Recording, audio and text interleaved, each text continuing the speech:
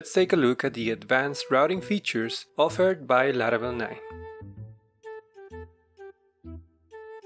If your route only needs to return a view, use the route view method and pass the view name as the second parameter. Additionally, you can pass data down to the view using the optional third parameter.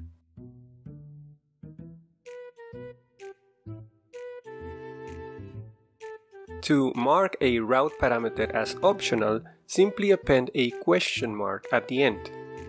In your callback, you can give default values to optional parameters.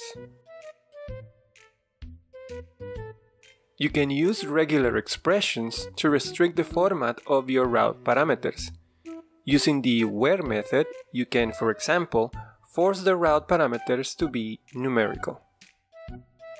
You can provide multiple formats for each route parameter, for example, adding a name parameter and forcing it to be letters only.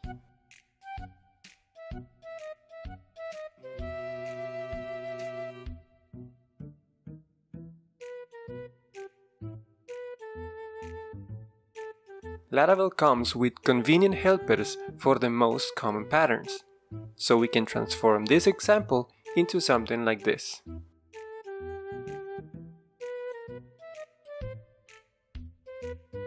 Also, in the boot method of the route service provider, you can define global constraints for all of your routes.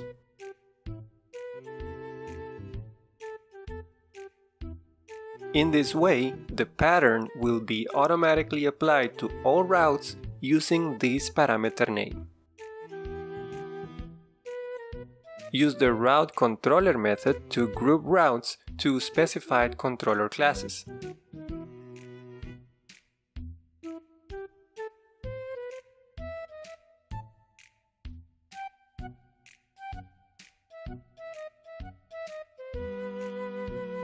This is especially handy with resource controllers. You can combine this with group names and prefixes.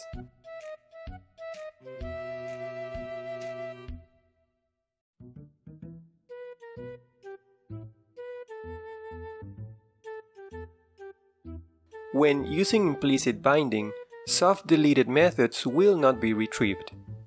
To change this behavior, use the with trash method.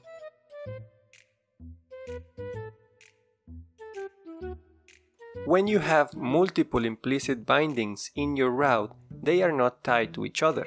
In this example, both bindings work separately, meaning that you can request a post that does not belong to a user. You can tell Laravel to scope child bindings with the scope bindings method.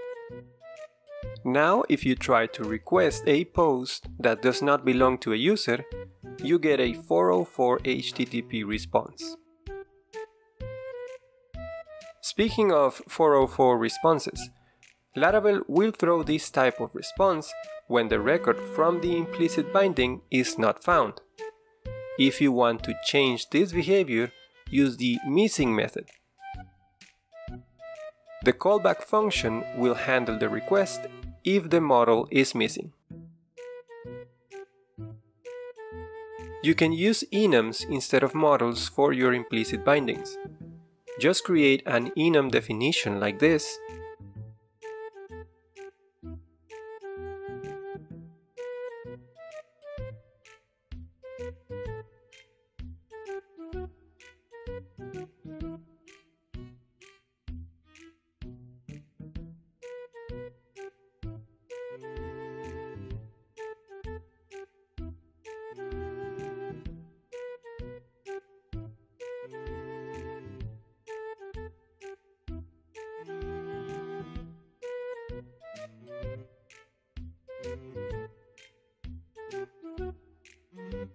and then type hint the enum class into your route callback function, just like you would do with models. If the value of the parameter is not defined in the enum, Laravel will return a 404 HTTP response. You can customize the search logic for your implicit bindings in two ways. Inside the route service provider boot method, use route bind and pass the parameter name and a callback function.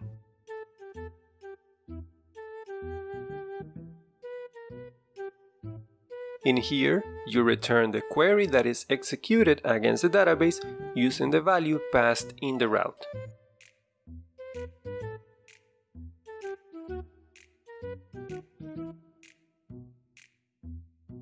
You can also do this inside your model class. Use the resolve route binding method to customize the binding search logic.